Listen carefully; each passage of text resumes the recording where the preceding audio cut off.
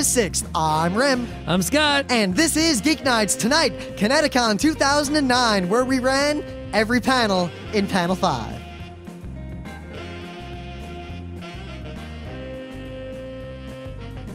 Let's do this. So, about 5 seconds ago, we recorded the third take of the opening to this episode, and I failed at it. Yeah, because Previously, we got nothing. Previously, I also failed at it, and before that, we combinedly failed at it. There's nothing going on. I'm not saving it for an outtake. It's just gone. I deleted it. I destroyed information. It's a convention recovery week. We're going to work. We're coming home. We're going to bed. There is nothing. Well, I got all. one thing, though, because, my car's been busted for, ever. So I was, biking to work and staying at Emily's apartment because it's closer to the train and I could walk down there. Because it's 2.5 miles to the train station from here. And, my bike got stolen. So I'm walking back from the train station yesterday, and it takes, 20 minutes to walk home. And along the way... I thought you rollerbladed. Well, no, yesterday I walked. Today I rollerbladed.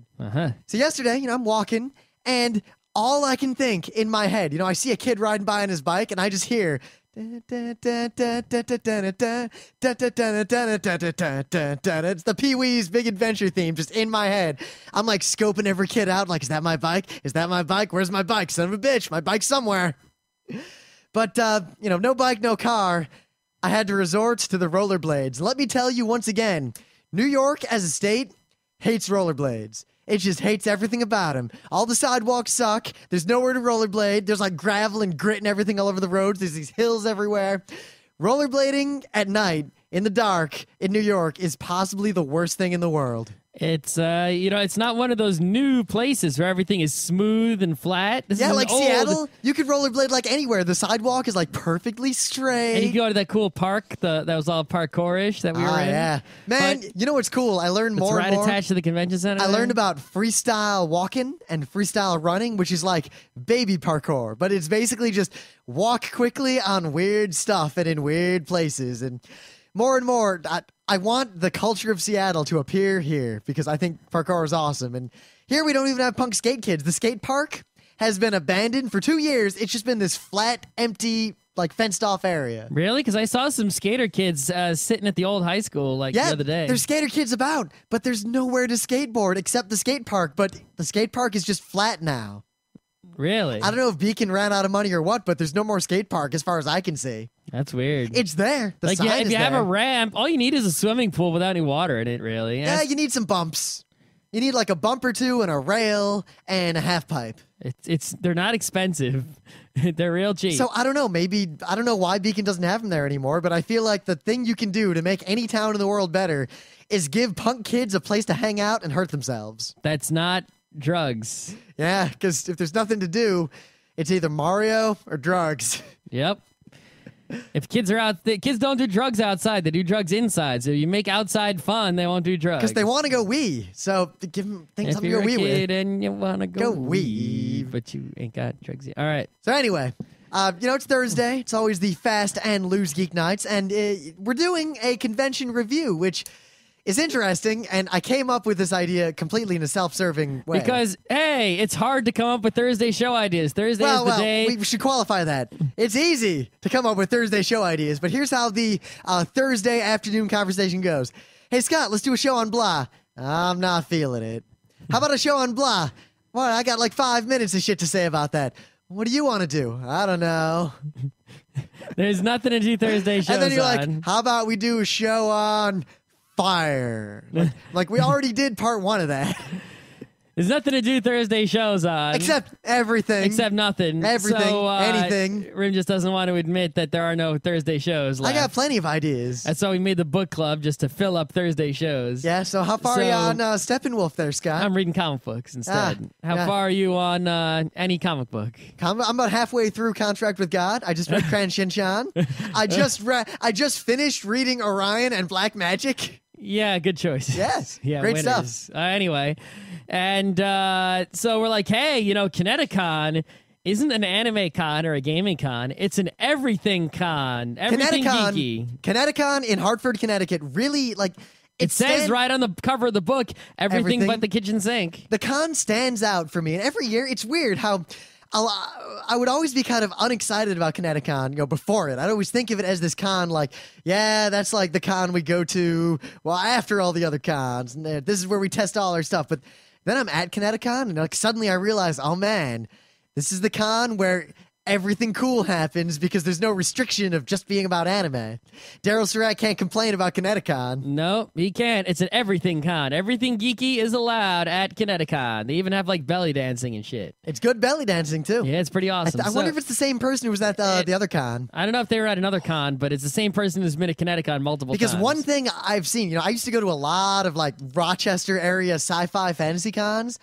And there was a lot of belly dancing at those cons. And it was the same person doing it everywhere. Yep. So doing our Thursday show as the Connecticon is like this great move because we kill off a Thursday show. We can do the Connecticon show while it's still fresh in our mind. More importantly, I want more people to go to Connecticon because it's a pretty big con. There's like 7,000 people. But I think a lot more people would go if they realized that it's not an anime con. Yeah, the thing is, it felt like less people than last year. I don't know what the actual number is. The numbers were comparable. It was a little over 6,000. Comparable. They were able to be compared, so comparable. Anyway, so yeah, that's what we're gonna do today. But do you want to do newses and things of the day, or do you want to skip it, or what? I got some things to talk about. All right. This is real interesting. I have a vested interest in New York City in general. I work there. I'd like to live there someday. It is the center of the world. It is the center of the economy. It is the center of basically my entire professional career and life. And it has some problems in that it already has like this gigantic mass transit system. You go to Seattle, you go to DC, and they have like these baby mass transit systems. Like, it was our friend Adam who pointed this out to me. He was in New York. He had a friend who was in New York, and he moved to DC, and he had this friend visit him in DC, and the guy was like, yeah, how do I get to your house? And he's like, take the red line, like 4 stops. He's like, what do you mean red line? That's complicated. How am I going to figure it out when I get there? And the guy's like, you lived in New York City, right? Yeah. Well, imagine if the New York City subway map was drawn in crayon for 4th graders. That's the metro. So New York already has like this giant transit system, but it's already at capacity. Like, I can't get on the 6 train. It's just too crowded. And people in New York State and New York City don't want to spend more money on it because no one likes to pay taxes. And they're trying to figure out ways to make the transit system better, and they're making all these improvements. But Mayor Bloomberg, to his credit, just put out there this one of those crazy ideas where you hear it and you think, that's crazy. But then you think about it and you realize, that's just crazy enough to work. Let me tell you a tale of the M42 bus. Oh, God. It's the only way to get across town in Midtown. If you want to go across blocks, there's basically no way. You can walk, take the shuttle to Times Square. Yeah. Basically, Manhattan is very tall, but it's not very wide. I mean, it only takes, so many minutes to walk all the way across from the east to the west. But it takes a while. It does take a while, but it doesn't take that long. It takes 20 minutes to walk across, depending on where you are. That's about right. If you just keep walking and don't stop and dilly-dally or get anything in your way or whatever. But if I have to go to the Javits for, an anime con or a Comic Con or something, it's pretty much always going to be raining. Yeah, it sucks. So I ended up taking a cab. It's miserable, but there's basically no way to get across town, and they're not going to extend the 7 line forever. They're going to someday. Yep. And there's like the S, which doesn't take you very far at all. It's like, why would I take the S? I can walk that far. It's so short. But there is the infamous M42 bus that goes back and forth on 42nd Street, which is like the crosstown route. It also goes to Javits, right? It does. And let me tell you, I walk faster than that bus, even when there's no traffic. There's so much traffic, right? That's the reason I don't do buses, because the point of using mass transit is I don't want to be in the traffic, right? It's like if I'm going to be in the traffic, I'll just freaking drive my tiny car and pass by everyone else. So if I'm going to get in a bus, right, it better pass by all the traffic, so there better be like a bus lane or something no one else can get into at all. Seattle has that. It's pretty good. But yeah, it basically...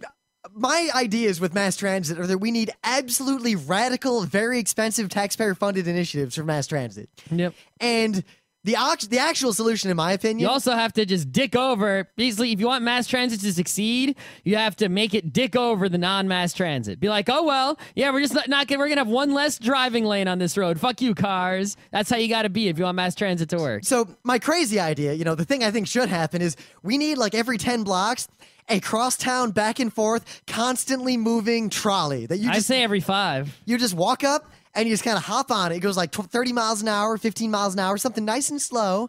Maybe it slows down in certain loading areas, but it's just free. It just goes, has a robot so it doesn't run over little kids or something. They should just have like at the airport where they had the conveyor belts that go back and forth. How are things that go perpendicular to it going to get over it if it's a conveyor belt? It has to stop for the perpendicular things. The whole thing will stop.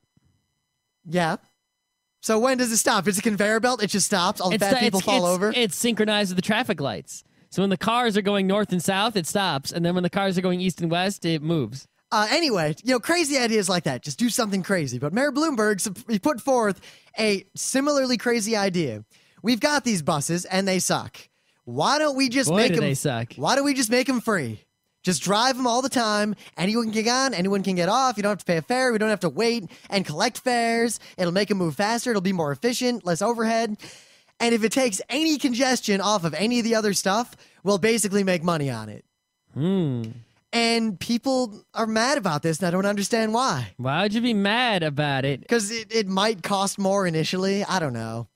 It seems like people just rabble about mass transit because they feel like mass transit has to be profitable. They think of mass transit in this kind of absolute sense of if it costs more money to run than we get out of it directly, it's a waste of money because they don't understand all the kind of secondary and tertiary benefits that they can't see that actually in the end are a net profit. But that's the thing is that they run. The problem is that the government is run like a business, right? In that you have to the checkbook has to be in the black, and while you shouldn't spend. Well, except it's not in the black, and it's never been in the black. Well, that's except, it, right? First except of all, under Clinton, you shouldn't spend more than you've taxed. That's for sure, right? Not necessarily. However, right? Just because an individual thing that you are spending money on isn't bringing a return on investment in cash back into the government coffers. If it's it's the government's job is not to be profitable. I mean, you basically take tax money, spend it. You don't have to make the money back. Well, no, I'll simplify. As long as you tax it. The government really has one job, and that is to make sure that Mad Max doesn't happen. Right? Yeah, I know, right? That's basically what it does. But I digress. We don't want to talk about this forever. You want to hear about Connecticon? That's why you're here. Anyway, I bring this up because I suggested not that long ago a show about mass transit, and Scott was like, "I have nothing to say about that." What's there to say? It sucks. It's never going to be fixed. Clearly, we had a lot to say, and I think it will be fixed someday. I don't think it'll ever be fixed. Okay. Never. Anyway, so there's just an overflow of tech news relative to other newses, right? There's not so much gaming news, but there will be after PAX, I guarantee it. And there's not so much anime news because we already used it all in the San Diego and the Otakons. But there's a ton of tech news, and we don't have enough to, if we only did it on Monday, we wouldn't get to it all. So I want to do this one real quick. Today, Google, or yesterday, I don't even remember, recently, Google bought this company, right, called On2. I'm pretty sure that's what their name is. And they basically make video codecs. That's what they do. And the thing behind this is it relates to something we talked about previously on the show. HTML5. About the HTML5 video codecs. You see, Og Theora, right, the open source video codec, was actually basically what happened is this company, the On2 company, made a bunch of different codecs, and they kept making new versions of it.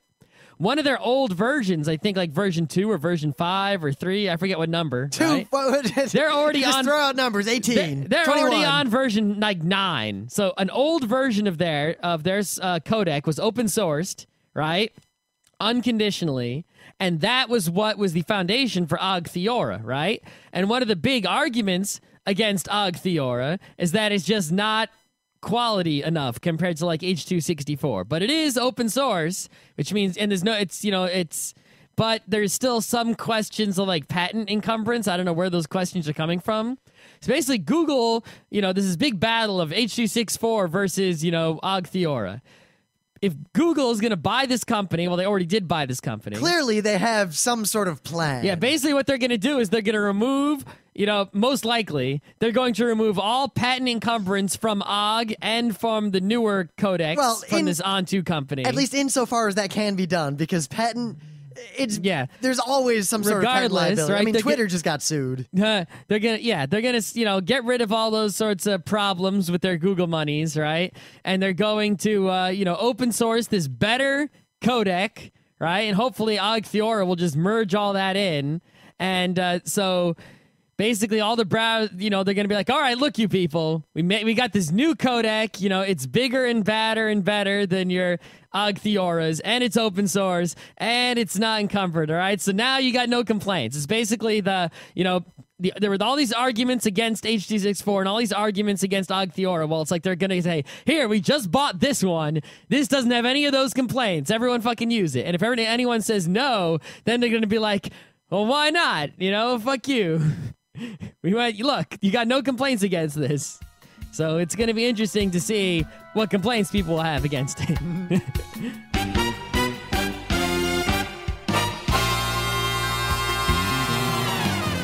But anyway, things of the day. So at Connecticon, the one time we really got to get out of the room and go anywhere other than panel 5. Panel 5. Panel 5. Somehow it doesn't quite have the same energy when you're not in the room and there's a crowd there. Disco Stew likes disco panels.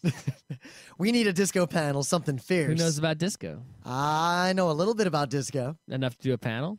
I think I could put together a panel on disco. Well, if you got a book about disco on Reddit, then you could do a panel about it. Wikipedia plus YouTube equals disco panel. It's not that hard. Rah. Anyway, so we went to Super Art Fight, and I got to see 2 of the 3 fights because then I had to go do stuff before. I saw all 3 fights. Well, I can say one thing. The first fight, our friend Yuko of Johnny Wander fame, competed and won, even though, to be fair, it was a Yuko crowd. There was a Yuko crowd. It seems like the art fight the crowd did matter a lot. Well, the thing is, the whole thing is it's not the quality of the art necessarily. It's who grandstands for the crowd the most. And the best. But when the ref brought out the yellow flag, that was when I lost it. But beforehand, there's these 6 panels, and 2 artists have to draw stuff. And every few minutes, they change this spinner, and then the artists are given more things to incorporate into the drawing. So ahead of time, we bought, sight unseen, for $20, the lower left panel, which is where Yuko was standing. Mm-hmm. And ahead of time, we yelled at her, other than use a splash attack, Yuko, to make our panel proud. Mm-hmm. And lo and behold, our panel has Super Macho Man Randy Savage, attorney at law. I would like to note the tank briefcase. And behind him is Bruce Campbell in a Bill Cosby sweater. Yep. So my thing of the day is that. And if you look online, you can probably find some sort of picture of all 6 panels together. But Super Art Fight, if you ever see it, because it is done live, not just at fan conventions, but out in the real world, you should check it out. I guess we don't need to talk about that during the show then. No, we don't. Oh my God, is it awesome. Super Art Fight for the win. Yep.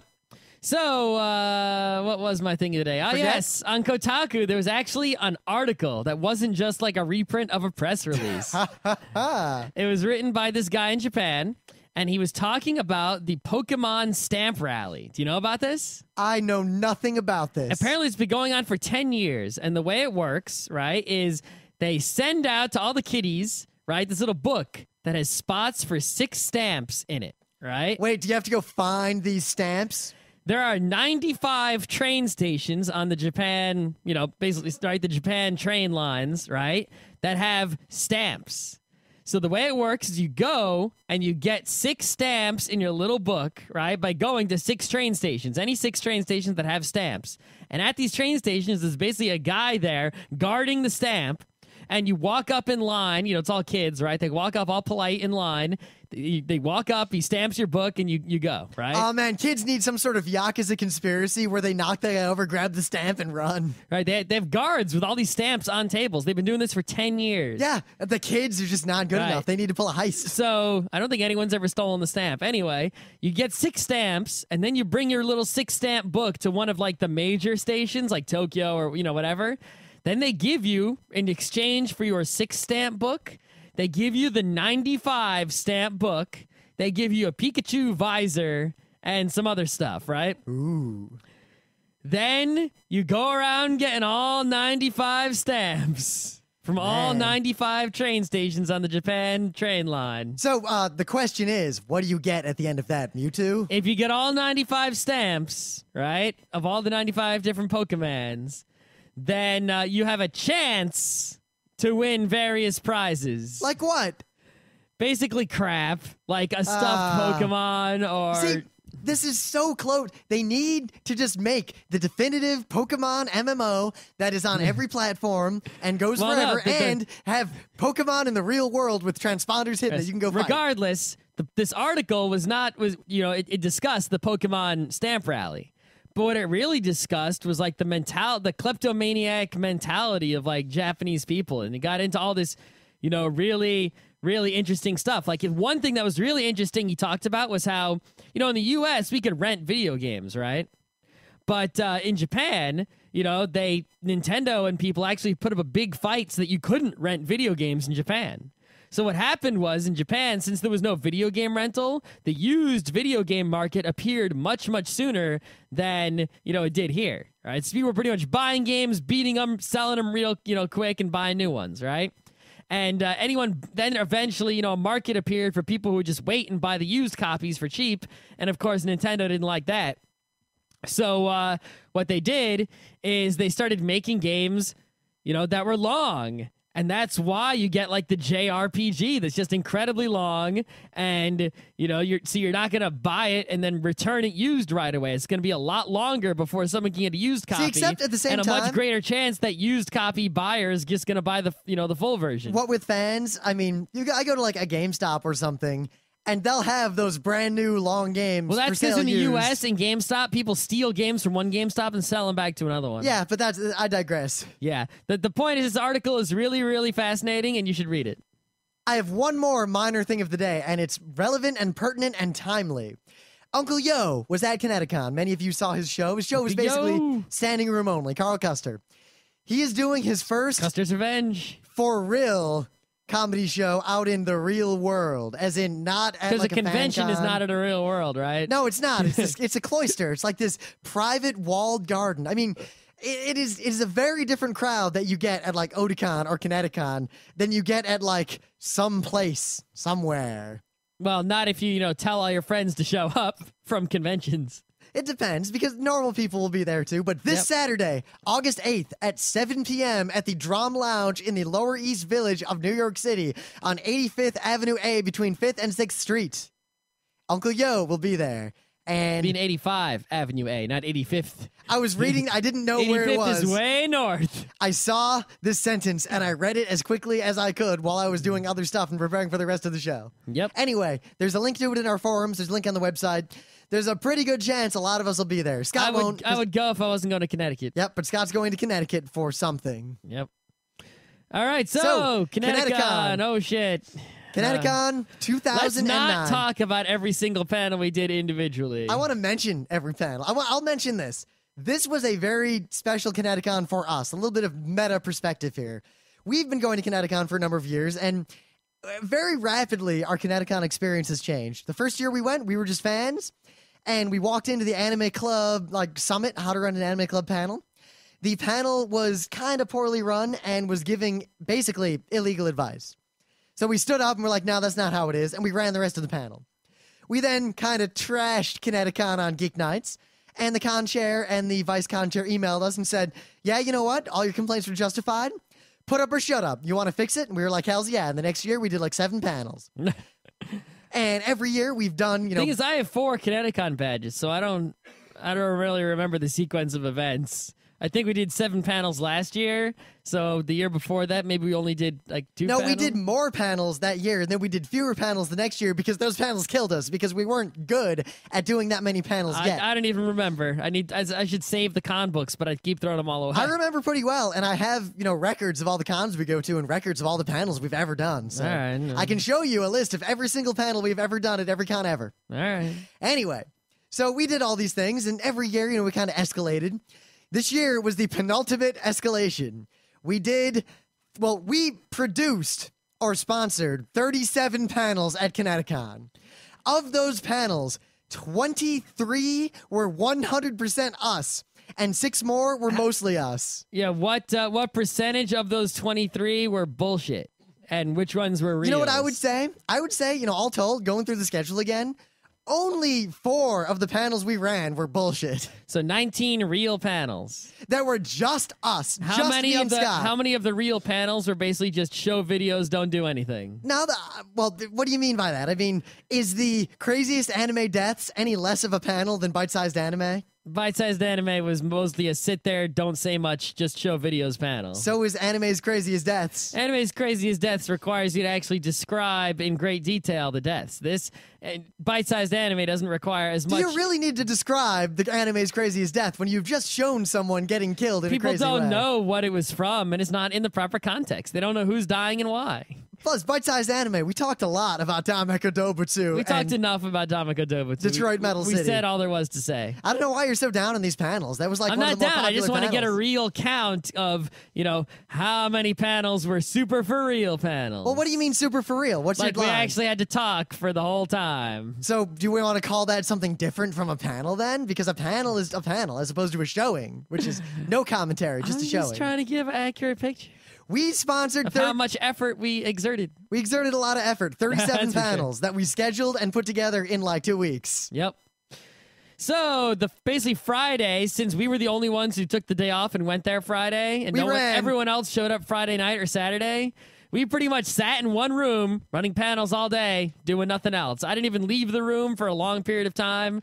I didn't go to the dealer's room. I didn't go to the artist alley. I didn't go to any other panels. I didn't play any games. I went to many of those things because unlike I barely even got to eat any food. I was able to walk around and take care of stuff. So I went and helped someone set up in the dealer's room, and I saw the dealer's room, and I went to I basically went everywhere in the con, but we basically were in panel 5 running panels from like 9 a.m.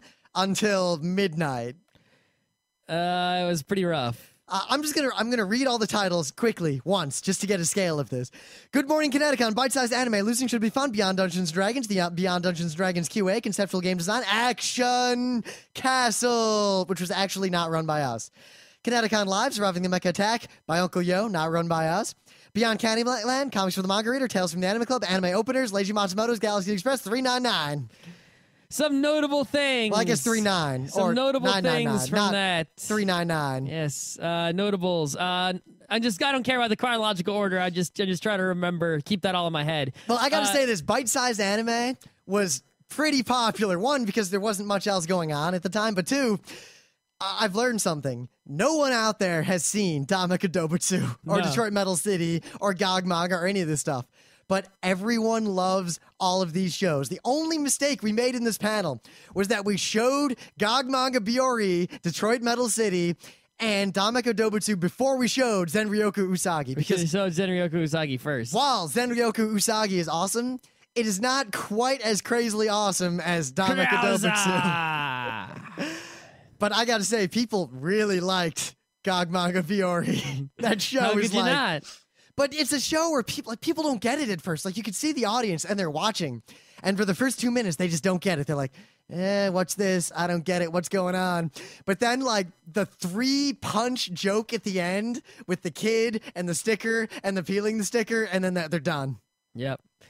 So, first of all, Beyond Candyland, this is something to talk about because it's a brand new panel. We basically practiced it at Connecticon. It is 4 packs. It is 4 packs, which is in like a month, right? So not even it is exactly Labor a month. Day weekend, right? So we practiced it at Connecticon, and I basically slapped it together real quick, like a week or 2 ago, and we just did it, and we didn't prepare that much, but it was actually way, way, way better than I anticipated. Like, it doesn't need that much more polish for PAX. It's like ready to go. It's definitely a panel that writes itself because the first half is kind of tough to figure out. We debated as Scott was throwing together the slideshow before Connecticon. 2 days before Connecticon. Should we talk about this then this? What's the idea? Should we bring up game theory? Basically, I just got to reorder a few slides that are sort of out of order, and this panel will be pretty great. After that, after we get all the theory and stuff out, the whole second half of the panel, once Scott figured out the order of board games to talk about, it is just like it was gold before we even gave it. Like, it's just so easy to talk about Puerto Rico and Tigris and Euphrates. Yep. So if you're going to PAX or any other convention, this is a brand new panel, which means it's going to be a whole year before it expires. So if you go to see us, anytime in like 2000, between, Basically, you know what? Before Connecticon 2010. I can list, if you're going to go to either Penny Arcade Expo or the New York Comic Con or Anime Boston. We'll probably run it at Anime Boston too, but we're going to run it at a lot of places. Yep. So look forwards to Beyond Candyland, an awesome panel about awesome board games that has nothing to do with anime. Sorry, Anime Boston. I hope we'll see what happens. Yeah. The thing is, Beyond D&D was like our biggest panel at both Anime Boston and at Otakon. So. I know. It's sad. Yeah, but we ran that again, and we actually did a Q&A, and that worked pretty well. I definitely have to point out Action Castle because we got Luke Crane and Jared Sorensen to come to Connecticon. Which it was remarkably difficult. Like, it was a miracle that we got them to show up. I mean, I'm glad, I thank them for coming and staying as long as they stayed and doing what they did. But, just to be perfectly honest, Jared basically showed up, did his thing real quick, and then he was gone. Yeah, but to his credit, he showed up.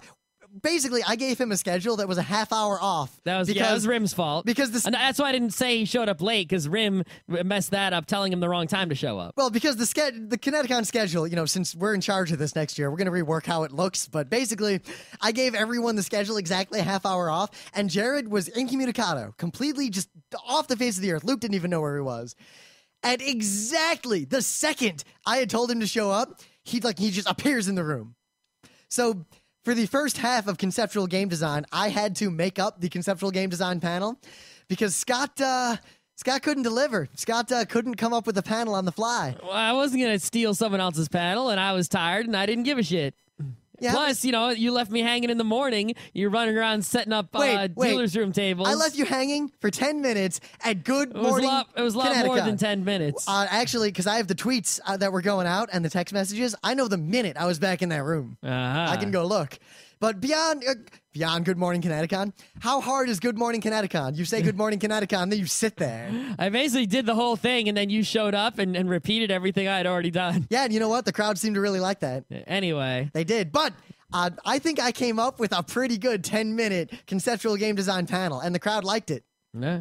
I believe Scott got served. They liked anything better than sitting there doing nothing. I could have gotten up and just did the elephant dance. They would have loved that too.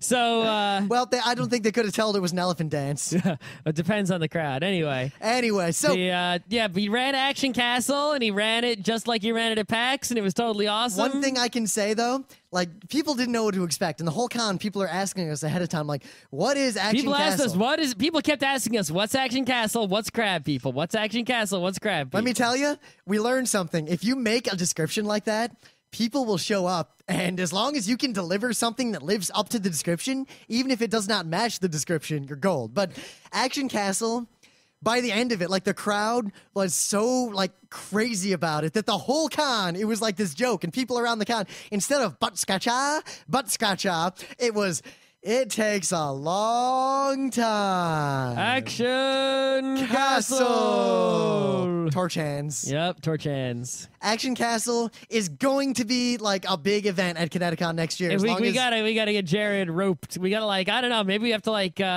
what do we have to do to get these people to, like, stay and keep doing stuff the way we do? Schedule them for more things, for one. And two, now we know the trouble, the peril, the melancholy of Jim Bowles, because think about what he has to wrangle at Otakon in terms of guests. I know, Or right? imagine the Connecticon guest relations people. They have to deal with people like Vic and Chris, Why are people so unfreaking reliable? Someone tells you to show up at time, you show up. How is he unreliable? He showed up at exactly that time, and we did not schedule him for anything else, so he did not show up any other time. He was not obligated to. He was not obligated to, but it's like, if he would have ran some, he could have sold a whole bunch of games if he would have just run some demos. He could have, but he didn't want to, and we did not obligate him to. I've learned something. I learned something very important, because this is how all the other people do it. If you give someone an itinerary, they will show up to everything in that itinerary unless they get drunk and wander off like an unnamed voice actor at Katsucon a few years ago. Yep.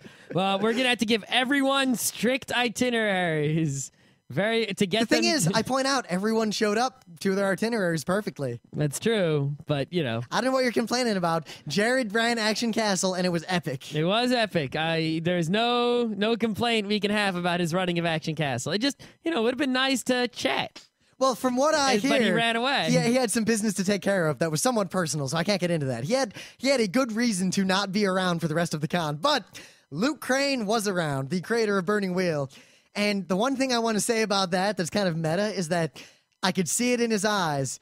It's very different to be at a con like Connecticon as opposed to a gaming con. Yeah, because most of the cons he goes to are the tiny gaming cons, though, the Uber cons, the Dex cons, all that sort of thing. Or like PAX, which is PAX. It's something special. But basically, one of our friends texted me, and he's like, Luke went into the rave. And I'm like, I wonder how that's going to turn out.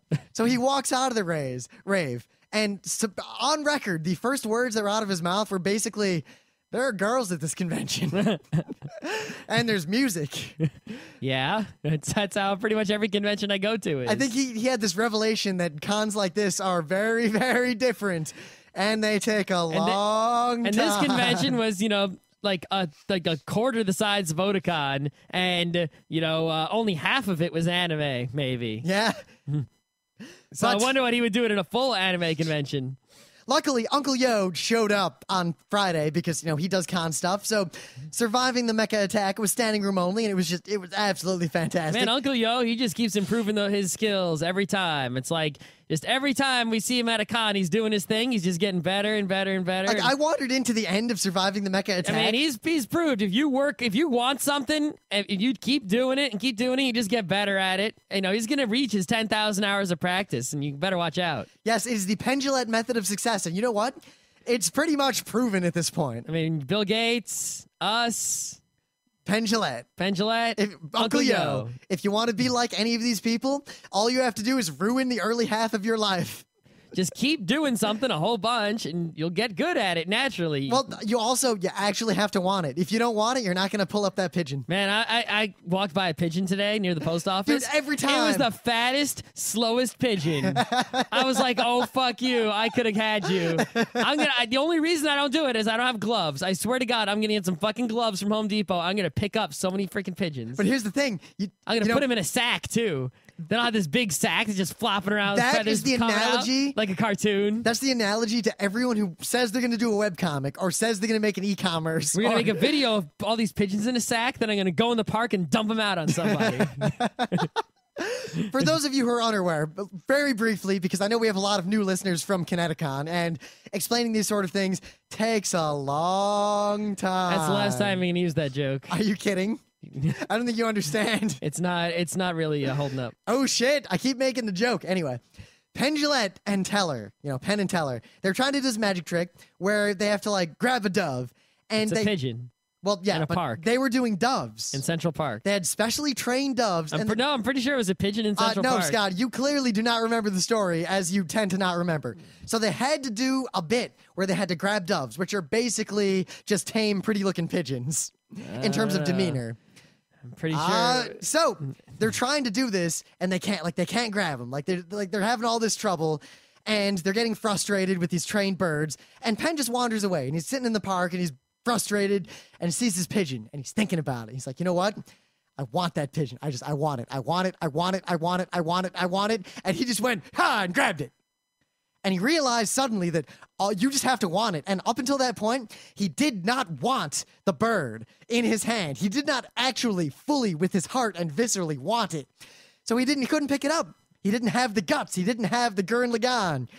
But if he wanted it, he fucking wanted it. So because think about it, you put your hands towards a pigeon, right? Even if it's clean, it's like you hesitate. You're like, ew. And you think about holding it in your hand. It's like, ew. It's like you don't really want to hold it. But if you want to hold it, nothing is stopping you. But at the same time, that's why lion eats man, because lion wants to eat man, but man doesn't want to eat lion.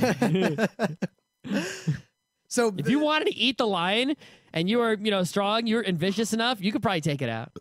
You'd get on that lion's back, bite him in the throat, rip his whatnots out. Not everybody can be Gilgamesh. No, but some people. But anyway, can be. I wanted they gotta want it to the end of Uncle Yo and George surviving the mecha attack because we had Beyond Candyland next. And I caught this bit that was basically, do you understand how much it costs to run an Etano circus? Here's the cost of one missile. And I had this idea, and I hope they incorporate it too. They need a video of like some sort of Etano circusy show, and just have the digital counter in the bottom of how much it costs. That'd be good. Very good. Takes a lot of video editing skills, though. And we tried out another panel late at night, and I'm real pleased with this panel. I just have to tweak it and, replace the crab people versions of like the YouTube videos with DVD rips, but anime openers and closers from around the world. Yeah, we need a few more foreign ones. Well, we did a lot of Japan-America comparisons. We only did a handful of European and otherwise comparisons. Well, I had quite a few. The problem is there aren't that many, except for shonen fighting shows. Remember, an anime only has its opener. We should try to get some Hokuto no Ken from around the world. You are shock. Plus, there's not that much. I was looking around. Most people didn't dub it. Or I can't get it. Because remember, for stuff that's weird like that, I'm basically reliant on YouTube. Yeah, I know. And possibly BitTorrent. And luckily, I met some people. One guy showed me this opener to something, and he's going to send me a copy of it to incorporate into the panel. But I had some good stuff. I found that good DuckTales thing. And I think Chinese Ava was a good new highlight. Oh my God, Chinese Ava. I got to try to find a better copy, but I searched for days, and that's the best I could find. Damn. People were very surprised by Foxbot Escaflowne because no one expected that. Actually, what was scary about that panel is we kept showing like the horrible openers, and people actually sort of wanted to watch some of them. Like we put on, gotta go One Piece, and Luke Crane was actually like, hey, when we stopped it, like he wanted to see the rest of it. Well, because Luke Crane is one of those people who grew up on, the Star Blazers equivalent. So he basically... Apparently he grew up on Bandai Robot shows. Yep. He's one of those people who probably, and I see this a lot, they kind of got into anime back then, but then they fell out of it because there was no more anime like that available. Yep. And I feel like people like that could get back into anime. We were watching those old mecha openers. He's like, I own that one. I'm like, oh shit. Yeah. You serious? You got like a Grendizer in your basement? Yep. And I knew Lion on the chest shoots a laser. I did not know Lion's eyes also shoot laser. Different laser. The two lasers can also combine. Wow. Yeah. All right. All right. Connecticon Live was kind of a BS panel. We threw that in there just to, kill an hour. Are we actually going to put that up as an episode? I probably will, because you know what? The crowd, there was a Put the experimental or supplemental feed or something. I'm going to put everything I recorded in the experimental feed, mostly unedited, but people seemed... good idea. One thing I noticed, our so-called BS panels, where we would just basically sit there and kind of make up a panel as we went, we'd have between 40 and 80 people in the room, and they seemed to really like it. It's kind of weird.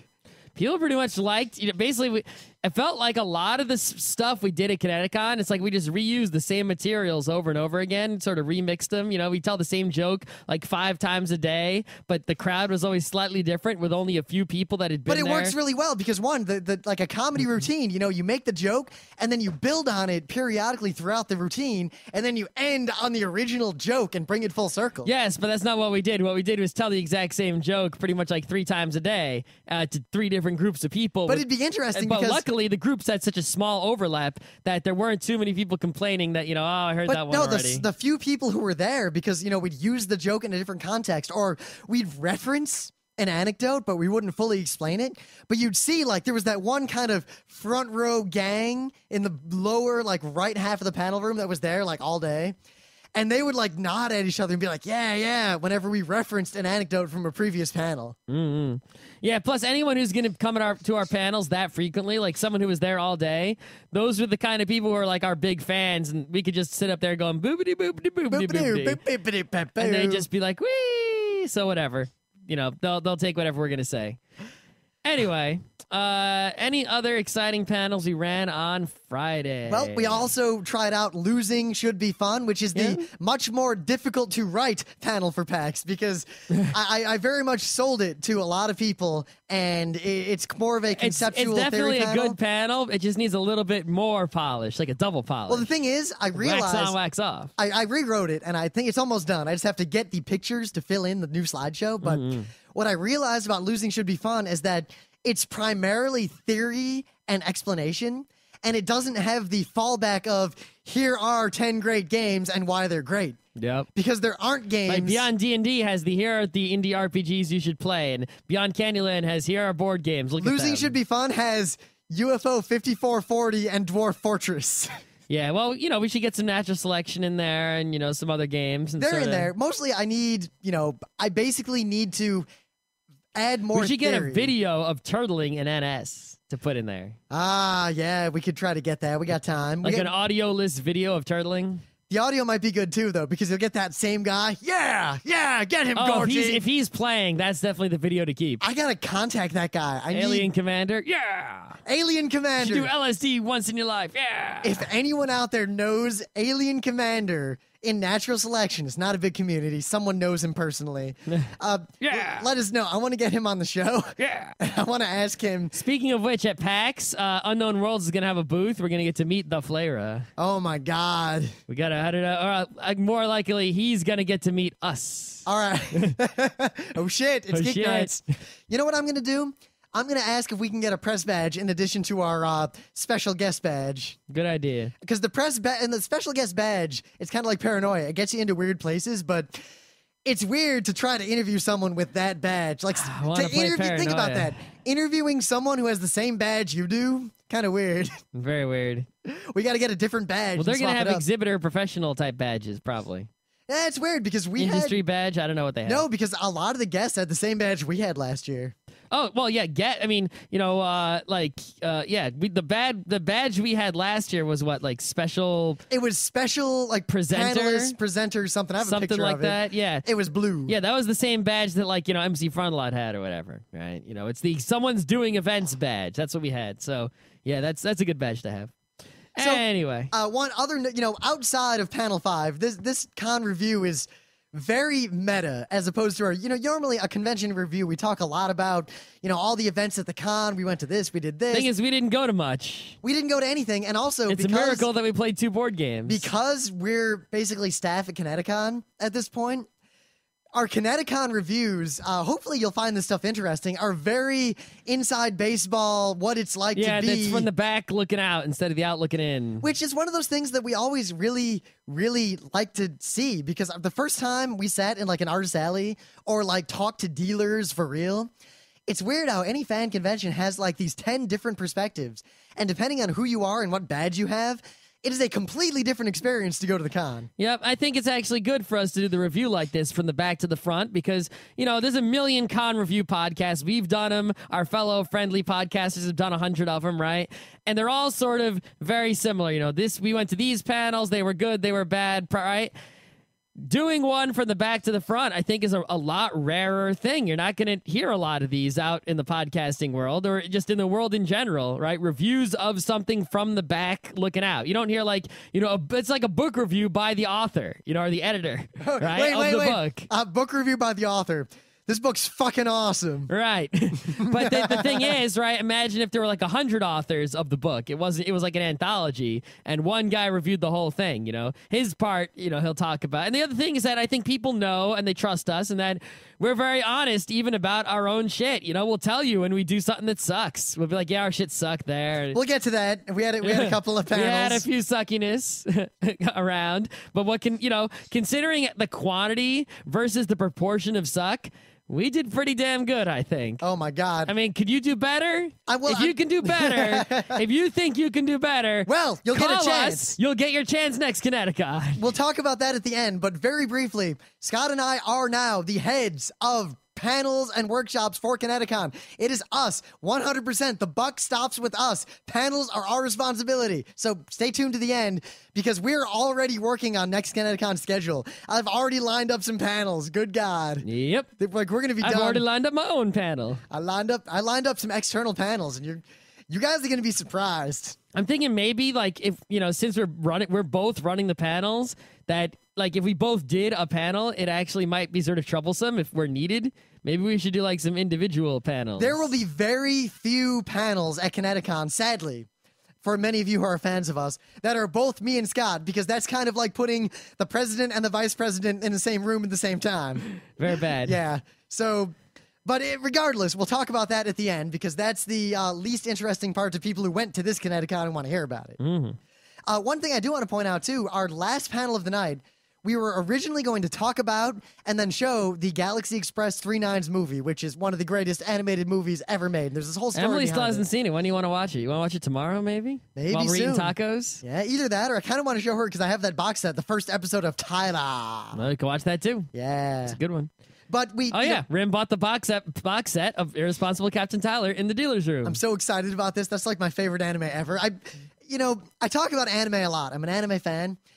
Irresponsible Captain Tyler, unlike any other anime or even media that I have read or seen, it influenced my life pretty directly. And when I was young and I saw this show, I very seriously kind of based my life and my worldview on this anime.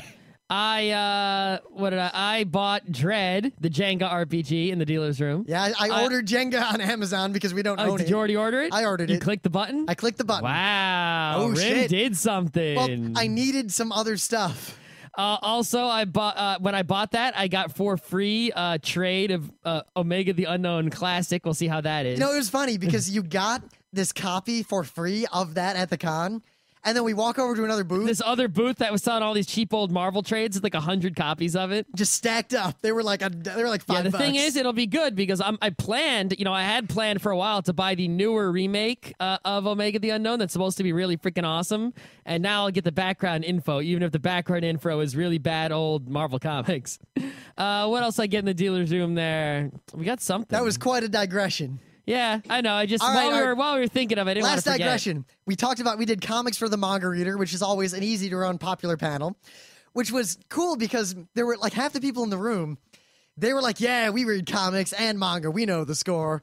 But they didn't read most of the things we brought up, and they were taking notes. In fact, a lot of people were taking notes. It was strange. It was actually strange. Like, you go to other cons, and I see, like, when we were doing Beyond D&D, there were a few people taking notes at Otakon Beyond D&D. At Connecticon, it seemed like everyone was fucking taking notes. Like, there was just so much note-taking especially at all of our panels. Like, at Anime You Should See, there was this one cool guy in the back, and he sat there, and every anime we brought up that he had clearly not seen, he wrote it down, and I could see him, like, putting different numbers of stars next to them. Really? Yeah. Let me tell you, Princess Tutu seems to have... You got a circle. Oh. We brought our Princess Maybe a Tutu. circle means don't watch. I don't Just know. maybe put a line through it Ghostbusters style. I don't know, but we showed Princess Tutu, and we'll get to that because that's Saturday. We're going... But anyway, to get back on track, comics for the manga reader. We talked about Black Sad, which is super hard to get. It's this amazing French comic.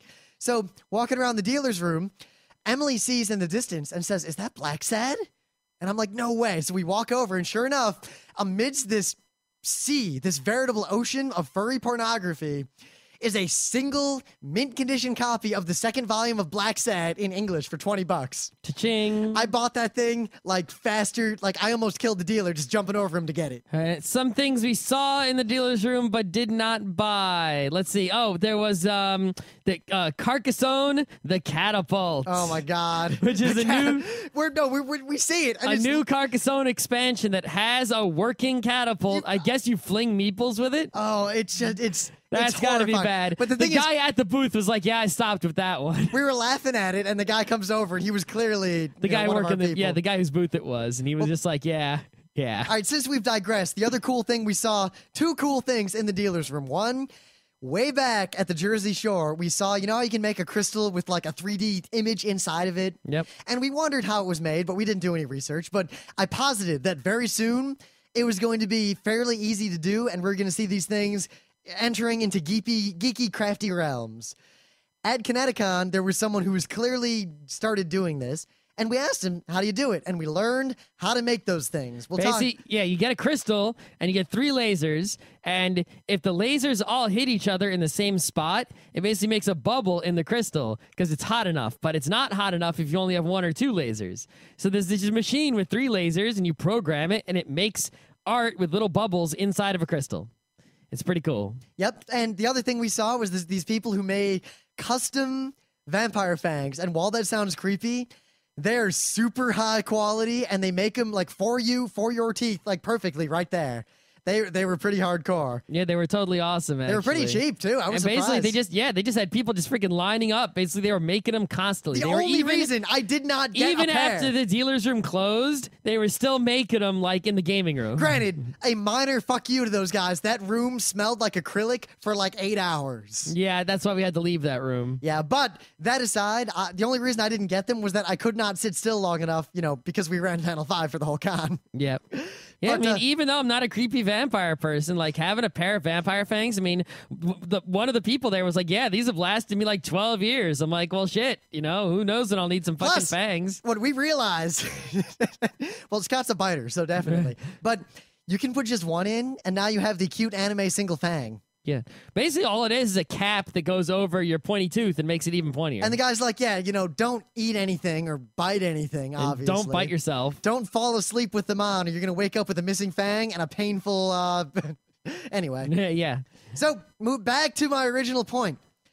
Leiji Matsumoto's Galaxy Express 39s. Ah. The schedule got compressed, which worked to our favor, but we couldn't show the whole movie. So instead, we basically tried out what we were proposing to do at Otakon next year, which was emceed showings of anime. So Scott, and mostly Scott, because at this point, it was all Scott. I was done. I sat in the audience and almost slept. Well, it's Galaxy Express. That's my deal. It is.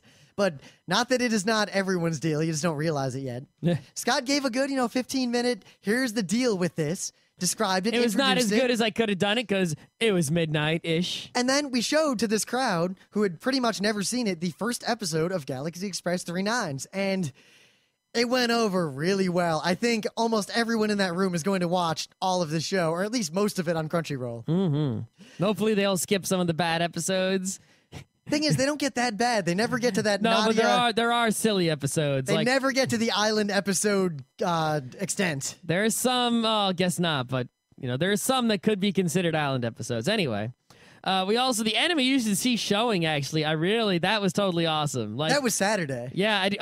Okay. Then we'll wait. All right. All right, ready for Saturday? Yeah, Saturday. So, anime you should see was just as awesome as it always is. We got a whole bunch of people. We told them the anime you should see. Same panel as always. What's crowded weird? as always. There are people who have been to this panel 3 times. And they come every time because they just enjoy it. And I don't know what's so enjoyable about it. I could see it being enjoyable.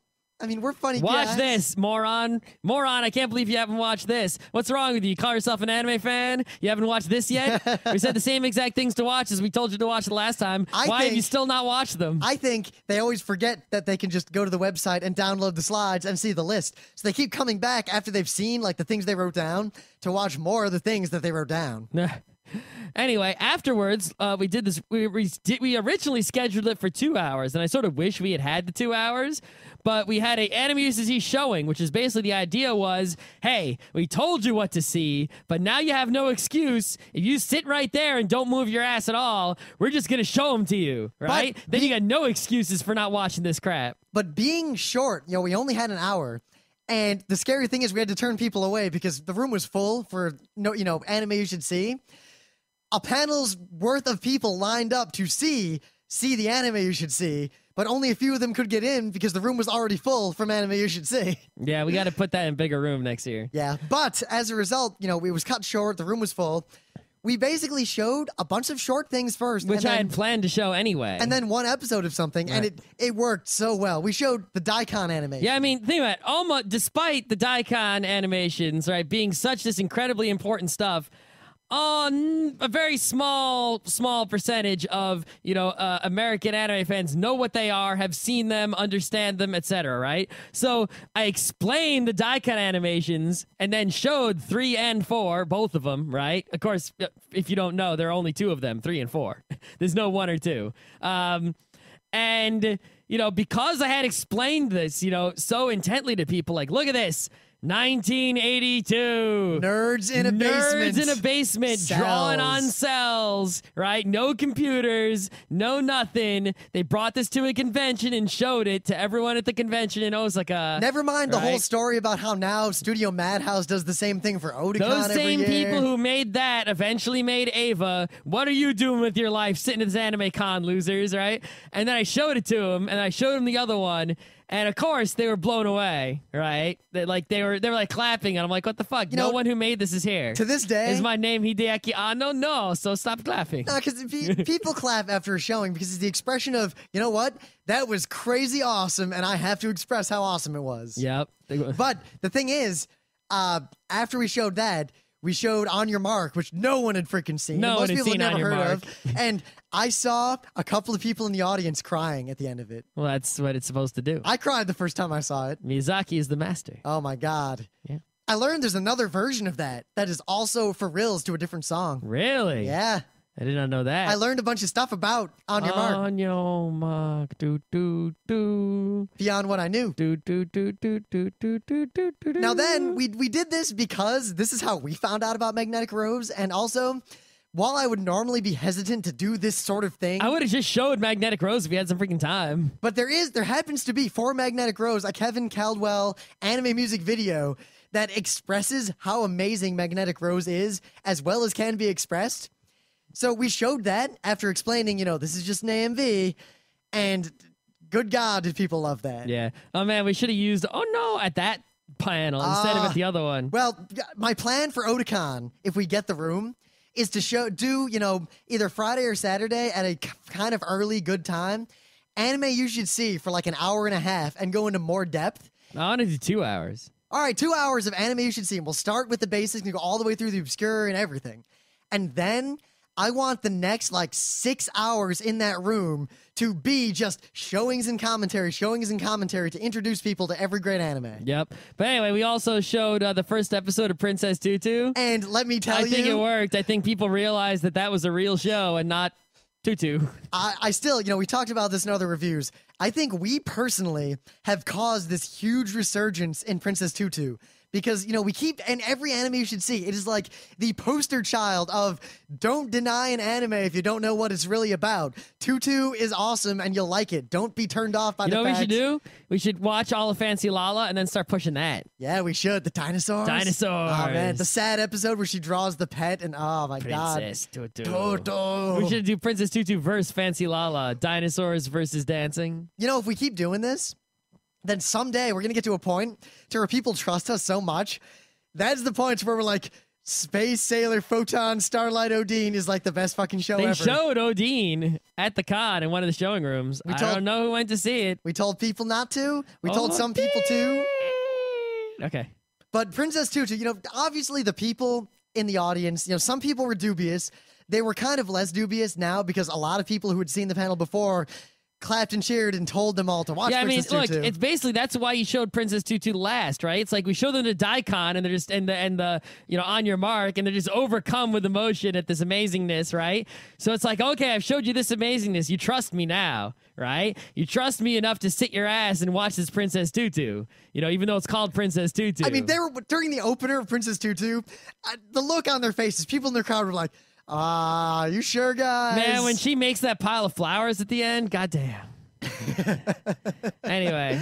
Oh, my God. So, what else did we do on Saturday? We did. We actually got away and were able to do things on Saturday besides just panels. Well, because, you see, for the first time ever, Geeknights is at frontrowcrew.com because the Front Row Crew is the group, and Geeknights is just the headlining, frontlining thing of the Front Row Crew. Yes, I'm actually doing a lot of work on the website. I made a big progress. I'm working on it on the train. But and such. expect in the next 2 years to see this gigantic growing of all the other Front Row Crew stuff. Yeah, I mean, we've always planned to do it. It's just, it takes a long time. We want to do it right. We don't want to, we rushed into Geek Nights just to keep something up. Sort of like the same strategy GDGT had, remember? They quit Engadget and they said, all right, GDGT. And they started doing a podcast, which is basically the continuation of the old Engadget podcast. But it took them like a while to actually get GDGT, the site, up.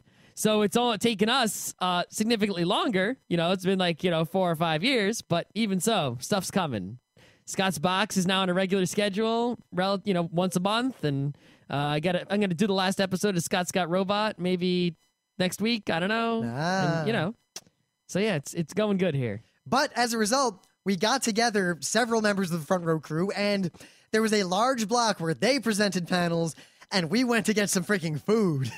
Yeah, I ended up getting, I ate the con food once. The con food last year was actually really good. This year, not so good. Luckily, that tavern nearby, like, no one seems to know about it. You can just go there and get lunch, like, right Even away. though you could see it when you walk out the front door of the convention center. Yep. Despite being a brew pub, though, or not, nominally a tavern, pretty weak selection of beer. I had to suffice for the table wine, which was okay. It was pretty much just an average, normal pub place. It wasn't anything special. That was like the only time we got to get outside of this freaking room and walk around. And not there's anywhere to walk to. At least we got the awesome breakfast twice. It was and sad, though. It was still there. That we ran Anime You Should See the Anime You Should See, and it was like crazy, crazy crowded. Like people were sitting on the floor crowding in, fire marshal problem. Right after that, Know Your Creators, learn about the directors. There are like 20 people in the room. Everyone leaves. Yeah.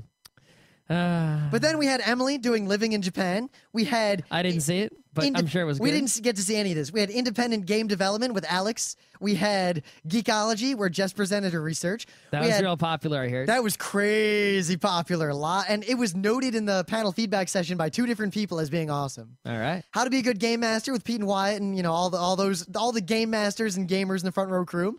Kendo, The Way of the Sword with Katsunori Matsushita, who is basically a Kendo badass. And then the Connecticon match game, which was scheduled originally for 2 hours plus a half hour of setup. Various things made it be scheduled for an hour, and we did not prepare any guests, and we had planned to cancel it. A lot of people showed up. Of course. So we winged it, and it seemed to go over really, really, really well. Well, luckily we put together a good panel. It was Uncle Yo, me... Emily, Conrad, and Scott Johnson. It was. And for contestants, we got a pretty good contestant from the audience. And we got Laura to be the ringer because Laura knows her anime. So I could count on Laura to give the funny anime answer. Yep. She also scored a whole bunch of points because she knew what was going on. Did the contestants score any points at all? Never. Oh, so sad. It doesn't matter. We gave the contestant the prize, if you can call it that, anyway. Yeah. It was a most dangerous prize. That's one thing is after I saw that our schedule got changed, I thought going into Connecticon we would cancel 2 or 3 things. I thought we might have canceled the Galaxy Express. I thought we would cancel the match game. I thought we would cancel the crab people and the Saturday night hangout. We planned to cancel a lot of these things. Well, the Saturday night hangout was sort of canceled. Well, yeah, it was canceled in that we just left. Yeah, we just went to bed. Yep. Yeah. Well, actually, no, we went and played games. Yeah, we did. But yeah, no, we didn't cancel anything. We ran all those events, and they actually turned out a lot better than you would expect, just throwing some shit together. Uncle Yo did his stand-up Saturday night right after the match game. It was popular, big line. It was super awesome. A lot of people looked like they had to be turned away because no one left the room from the match game. I know, right? Yeah, but Saturday was just totally cool. What did I do on Saturday? I don't even remember. We did panels. We ate. We did the super art fight. Oh, right. That's right. While everyone else is running panels, we did the super art fight, which you already talked about in Things of the Day. We went to the dealer's room. I went to the artist alley. I looked around the gaming area. We went to eat lunch. We did all that sort of stuff. So... Oh my God. Plus Saturday night, like we gamed all night hanging out with Luke Crane and Phil and the rest of the crew. Yeah, we played Trans Europa, which is a game we'll talk about in the future. Maybe if we get a chance to play it again. Nice, simple to learn, difficult to master kind of game.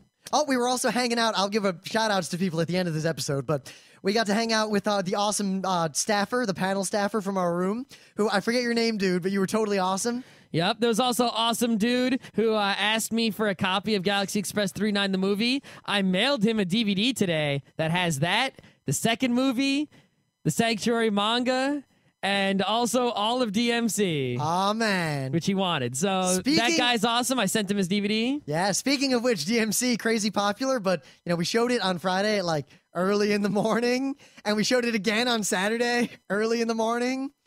And basically we had to pull will anyone in this room be offended by this? And on Saturday, there was this kid clearly there for one day, with his mom. And he's kind of young. He was middle school. And we're like, will anyone be offended by very, very strong language, blah, blah, blah, blah, blah, blah, blah. And the kid's looking real nervous. And he looks at his mom, and his mom's like, yeah, whatever.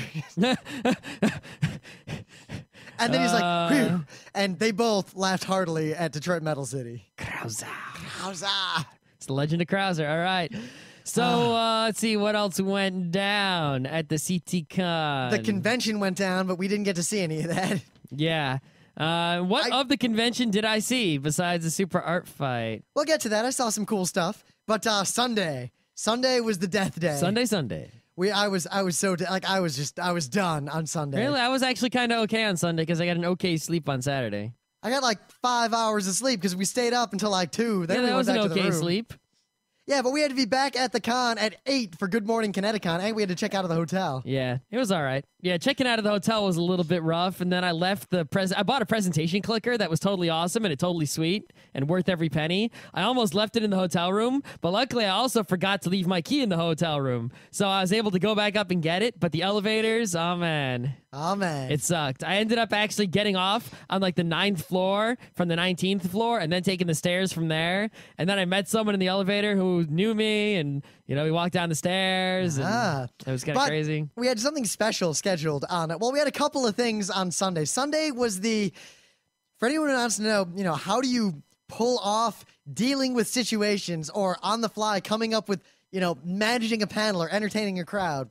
Sunday was the day because we pulled everything off without a hitch, but Good Morning Connecticon, whatever. Crab people. We scheduled this in the book because we had nothing. We had no idea what to put here. So we scheduled it, and we figured at some point during the con, we would come up with an idea. Yeah, so we went in to the Crab People panel, and of course, no matter what, we were going to talk about what Crab People is. And we talked about the South Park episode of Crab People. And there were a lot of people there. It was a scary number of people, right? So we described to them, what Crab People is, and how it's sort of a placeholder for when you don't know what else to put there. And sometimes, if you don't ever come up with a replacement, it's just Crab People. And that's why there's Crab People in South Park. And so we do this for a couple minutes, and then, sure enough, Kat Lowe, who already had a panel prepared, No Means No, which she ran at Otakon, ran her panel, and everyone loved it. Yep, it was awesome. And, I think what I want to do... It was a great filler. Anywhere we ever are in charge of panels or in any capacity, I want to always schedule a Crab People on Sunday. Just always. I want it to be like this kind of semi-inside joke shtick, because cons have that stuff. There'll always be the Crab People, and people will know that when you go to that panel, there are Crab People. Maybe we should have crazy surprises at the panel. Yeah, that'll be if we're head of panels at Connecticon, right? Maybe Crab People should be one of the big guest panels, secret XKCD panel. Yep, shit. Oh, by the way, Randall Monroe was at the convention. I didn't even see him or talk to him. I did see him at Mocha. At one point, I'm in our room, and the room's kind of full, and I see this crazy line outside the door. And every time there was a crazy line, it was for Randall Monroe. Every time, both times, 2 times. Because everything else that was a big line was either Super Art Fight, which we saw, or for us, or something in our room. I gotta say one thing: we couldn't have Super Art Fight. We would not have been able to see it, except that we kind of know the people who do it, and we know the artists and such. So, as we're walking toward Art Fight, the Art Fight people are like, "Hey, you guys, Geeknights, you gotta go to Art Fight." We're like, "We're on our way," and they're like, "Oh man, cool, okay, never mind." And then we get to it, and there's all these people waiting to go into Super Art Fight, but there's still a panel in there that's not over yet. So we just walk in and sit in the front row for the panel that's not over yet. Well. And then that panel leaves, and we're sitting in the front row for Super Art Fight. We walk up to the door, and one of the Super Art Fight guys goes, "Hey, it's you guys," and he kind of points us in. So we walked in to the other panel and just sat in the front row. Yeah, I just walked right in. I didn't even see that guy. That guy waved us in. I talked to him a little bit. Whatever. It's all good. Super Art Fight rocks the shizzy. Oh, my God. And I cannot say 100% because it's not my department, but Super Art Fight is almost definitely going to be at Connecticon next year, probably in main events. I hope so, and I hope we can get Super Art Fight, to all sorts of other conventions that we can influence. Oh my God! And maybe even just, just in New York randomly. My goal is to get them at PAX East and to get Gabe to be a contestant. Fuck yes. That would be the biggest fucking thing. Gabe versus Kurtz. PAX East. Oh my God. It'd be awesome though if we could get it would basically be like Gabe versus everyone, right? So that we get they can tag out. We should have an all-star cast. He should just have to fight 3 people, right? And here's the 3 people I think Gabe should have to fight. You ready? All right. Scott Kurtz. Scott the Kurtz. PvP guy, because they're so enemies, right? He should have to fight David Peterson because he couldn't possibly win. we got someone who can beat him, right? And the third person that he should have to fight is... You don't remember the guy's name. Are you thinking about who I'm thinking about? It's the guy that Gabe was inspired by, Silver or something. The guy who did the Kim Possible, whatever. Oh, Because it's that's like going against that's like having a duel with your sensei. Killed his sensei in a duel, and he never said why. Exactly. Yeah, I wish I could remember what that guy's name was. But those are the 3 people that should fight Gabe in the super art fight. I like the idea of having an all-star cast that can tag team in and out. Yeah. Oh, one thing that was, the tag, I was watching the tag battle. The tag battle actually didn't work out so well. I like the non-tag battles better. Well, you'd have to change up the rules of the tag battle. It can't just be the same It got thing. a little out of control, basically, and it lost sort of the structure that sort of kept it nice. Even though some funny, crazy things did happen, I think the tag battle and all those people getting involved, the result on the tag battle, you realize, has to be 2v2, and there's rules about if you tag someone in, you can't tag back. Yeah, stuff like that. Yeah. But that's not how they did it. It was basically just got out of control, and there were just too many people doing arts and whatever. But it was cool. One thing, though, there was the dude from Colombia.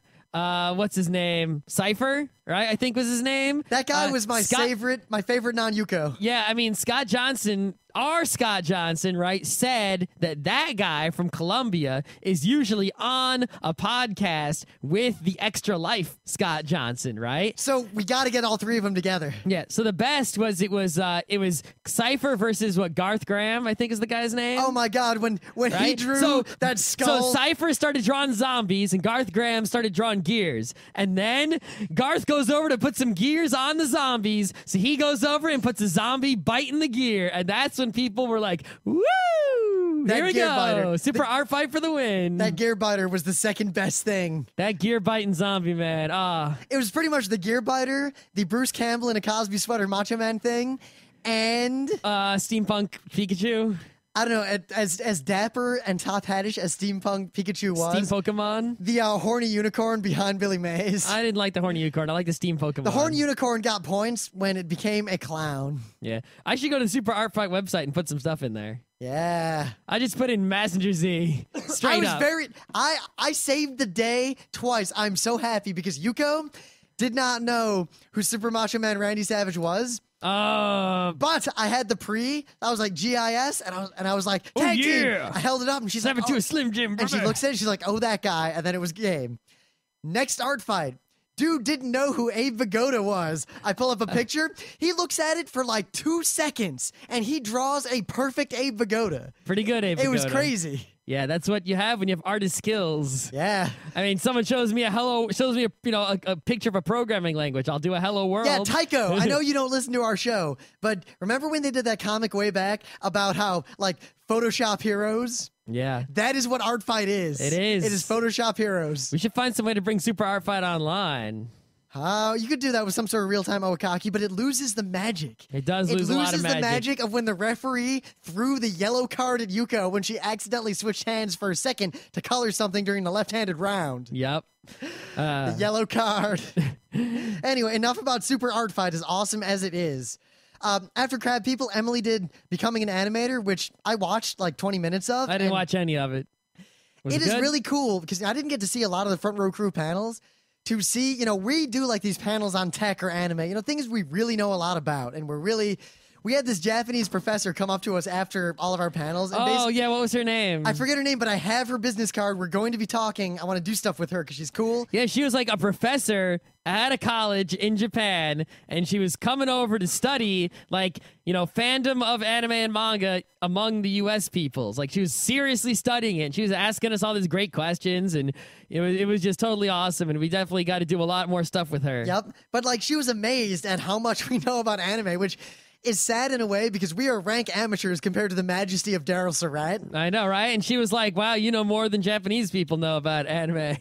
Which is fucked up in a way. But, so, all this professionalism, I lost my train of thought, but I'm getting it back very slow. So, seeing Emily do this panel on animation was like going to a lecture on animation because she is an expert at animation in the way that we are experts at, computer stuff. Yep. And it was like the same, professional slides, professional jargon and explanation. It was just great. And Katsu did Ask the Kendo Master, the Q&A for Kendo. Getting into it, we had Scott Johnson and I believe other people, I didn't see the panel, talk about, actually what it takes to go from I go to anime cons to I run anime cons. Is that what he talked about? I'm still not sure what he talked about. That's what he talked about because he went from going to anime cons to running anime cons, much like us. Moe Anthropomorphism Tan was very popular. I saw part of that panel. That was Emily and Katsu talking about all that Moe Anthro Tan They had stuff. some good Tans there. So, the Action Castle reprise, Jared was gone, and as a result... Yeah, see, there you go. We scheduled him for something that he didn't show up for. So yeah, that's true. Okay. And character building, character burning workshop. Now, we had nothing planned for either of these, and we did not have Jared to run Action Castle. We cannot run Action Castle. I mean, I did a daring dungeon, but I did it for people who had never played Action Castle, so they didn't realize how poor a facsimile it was. But now I've actually, seeing Action Castle again and studying it, I think I can, apparently they also have a jungle adventure. I can tell you one thing about making an Action Castle. I feel that I can do an Action Castle now because there was the acting component of it that I was not incorporating and such. Well, to memorizing, you have to memorize it. I'm going to memorize it no matter what. I'm going to make, and the thing is, Action Castle is a lot simpler than I remember it being. Yeah. My daring dungeon was really complicated, and I think that was part of the problem. I'm going to come up with a much simpler one, and you'll see. It's going to be my own thing. I don't know if I'll do daring dungeon though. I might make a space adventure. I still want to make Bastard Castle and Sinking Ship. No, Sinking Ship. Those are my two. But the one thing I can say about making an Action Castle, it takes a long time. So a million people showed up to this, and we had nothing. Yep. So we decided to try out something that we had talked about, but we weren't sure if it was feasible. Like, we talk about this a lot, and we wanted to run it at a con, but we never worked out the logistics. We never figured out, we never did the analysis of, can this work on a stage? And I gave it a 50-50 shot if it was feasible at all. So we ran a Burning Wheel demo for the audience. We basically had two people who knew Burning Wheel and two people who had never played Burning Wheel in their lives, one of whom had never even heard of Burning Wheel. Yep, awesome staff guy, Phil, me and Rim. Now, and Alex was GM, and Alex did a real good job. Yep, Luke Crane would have done it, but he had to leave. He couldn't stick around for Sunday. Yeah, he left Saturday night. So we kind of just tried running this for a crowd, and let me tell you, the crowd loved it. It'll take almost nothing to turn this into a real event. Yeah, I did a real good job too. Well, to a degree. Scott had all these plans to win as the elf, but I was the rat, which was a big fucking mistake for all you other people, because as Luke Crane told me, the rat is the most difficult character in the sword to play, but you're kidding? The rat's the easiest as far as I'm concerned. There is a almost surefire way to win as the rat unless the other people are privy to the knowledge. So I basically got Scott, the elf, and the dwarf to kill each other. It was so crazy because I basically said I went all out, right? I was like, I just used everything in my power to fucking get that sword, right? First, I used my persona point to pay the rat, and it fucking worked. The big mistake. You fucked up right there, because as soon as you pay me, I don't care one shit about you anymore. I already have the money in hand. Well, no, my mistake wasn't paying the rat. It was that when afterwards in my duel with the dwarf, I appealed to the rat. I should have appealed to the human, right? I could have gotten the human to help me out and demolish the dwarf even more. And the fact that the dwarf did some damage to my body of argument meant I had to compromise. If I could have just demolished him completely like I was going to, thanks to his, failed insight, which gave me plus 11D, then it would have been a much better outcome, because he wouldn't have been able to, I would have been able to get the sword, and as soon as I get the sword, I'll just stab the human and get the fuck out. Yeah, but no, you got stabbed in the kidney, and then an amazing roll of circles. Oh my god! I think that there's something about the sword that if you try circles, it just always works. So he circles up his brother, the swordsman, and the dwarf and that guy stab each other, and then me and the human just take the sword and leave these idiots. I've got that fucking dwarf, that piece of shit. You guys are laying there bleeding to death, just, fuck you. Fuck you. Fuck you. Yeah. But we pulled it off, and we now know it is perfectly feasible to run a live demo of the sword in front of a crowd. All we need are slides of character sheets and volleys to put up on the projectors, and microphones. Yeah, microphones. And either a webcam or something. I'd like to have a top-down view of the die rolls for the crowd. Yeah, that'd be good. Other than that, it's set. So we're going to run this at some bigger con in the future. Hopefully. Maybe PAX East. We'll see. Requires some logistics. Yeah, but if we have like Luke Crane at PAX East, Oh, man. we can do it. Yeah, definitely. So after that was the character burning workshop, which they put character building workshop in the top level schedule, but it was the real description in the rest of the schedule. I felt bad for these like 8 cosplay people who came expecting something very different. Yeah, but actually, it was sort of haphazard, but like as it went on, it actually started to work. I was very surprised. This was another, we're not sure if this was really a feasible event. Let's try it. And we had we had Pete and Wyatt, and I sat up there with them. And I think what made it, in my opinion, was me being awesome and being awesome. Uh-huh. Because you see, I had the laptop and I was losing my voice, finally on Sunday. And the radio voice can only hold out for so long, yelling for like 40 hours straight. So I put the laptop up on the projector, opened up like Abbey Word. And as a group, with the audience, created this character. By the way, I'm going to post the character online when I get a chance. We made a really awesome character from nothing. Pretty good character. That's how life paths work. Like by the end of this, everyone who wasn't interested in Burning Wheel was basically like they were going to go buy the books as soon as they got home. But we made this character with the audience. There's actually, Luke Crane told me the thing is there's some game sellers, in the Connecticon dealer's room. And, they have indie RPGs, some of them, quite a few of them, in fact. One guy who had Burning Wheels sold all his copies, went to get more for Saturday, and then went to get more for Sunday. It's like, he sold them all every day. Yeah. So I'm very happy about that. That's good. But what I did is I did a style of humor that I've never really done at conventions. I'm tooting my own horn a little bit here, but I think it's justified because I had people laughing their asses off. While Pete and Wyatt are trying to serious businessly kind of run this character burning workshop and get the crowd into it, all I did was type stuff on the screen while they talked. And let me tell you, it is very easy to get people to laugh by typing the word prostitute periodically throughout a panel. Maybe we should do some sort of high concept panel where it's 2 screens, 2 projectors, 2 laptops, and we're just typing. Or maybe we just bring up a Google Wave and we type. I like the idea of some sort of panel where you have people who have to do a panel kind of on the fly, but in the meantime, there is running commentary on 2 projectors that is just text in a file from like me and Scott. Statler and Waldorf. Something like that. Yeah. But anyway, it worked really well. We got the crowd into it. And we had them kind of think about a character. Just by following the rules of Burning Wheel, we made this badass character in about an hour. Yep. All right, so other notable things from Connecticon. There were these 2 people who really wanted to play Burning Wheel real bad. And a lot of people did get to play Burning Wheel. I think he said he ran like 5 swords, if not more. So and that was just Luke, not counting Alex. Yeah, Alex ran some, and then they gave Burning Wheel stickers to everyone who played, and I saw a lot of stickers around, so a lot of people got to play. That's a brilliant idea because everyone we're doing that. We got to get Geeknights stickers before PAX. This is so brilliant, and conventions need to do this in a big way, but we are going to capitalize on it first. Get a gigantic sticker. Well, didn't Rose say she was making Geeknights pins or something? Oh my God! Yes. But what Luke would do is, if you played in a demo of Burning Wheel, you got a Burning Wheel sticker and you stuck it on your badge. Now think about what this does. 1, it prevents multiple people from getting multiple demos with different DMs and taking up time. 2, it reminds people, oh yeah, Burning Wheel and indie role-playing games, and then they'll go buy it when they get home. 3, you're walking around the con and people say, hey, what's that sticker?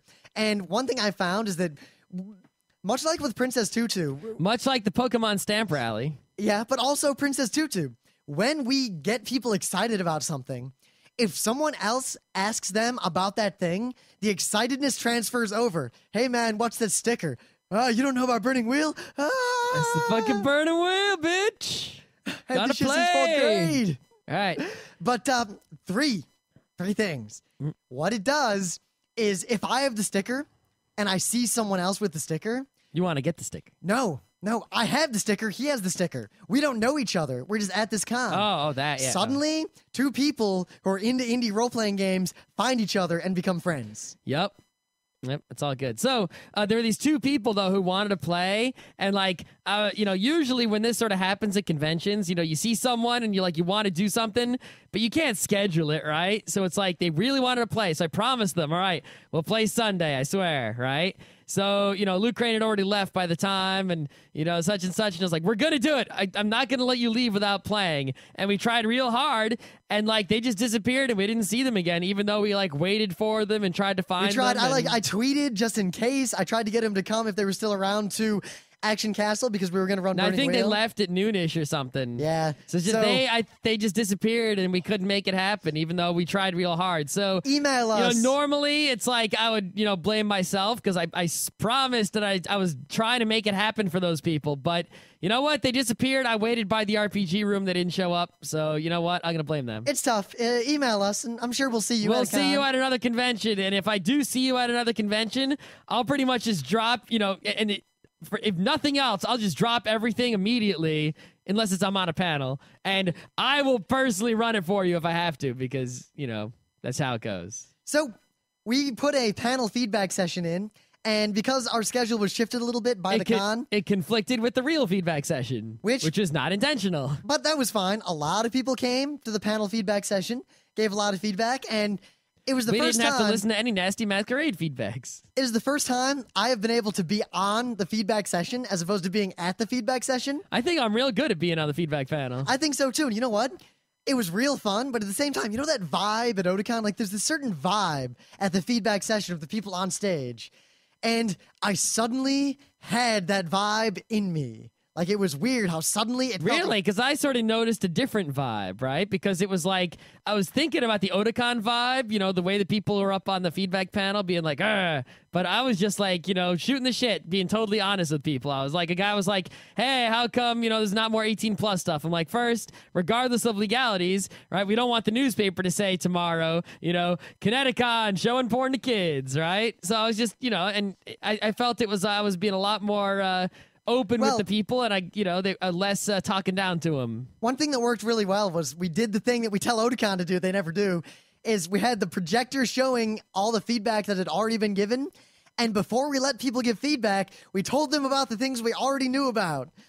Every time someone gave feedback about something, Rim typed it into the word processor, and that was up on the projector, so everyone could see everything that had been talked about, and when we were done, we had a document that contained all the feedback. How convenient. So obvious, yet no one does it except us. Yep. But after that, everything went smooth. We packed up all our stuff.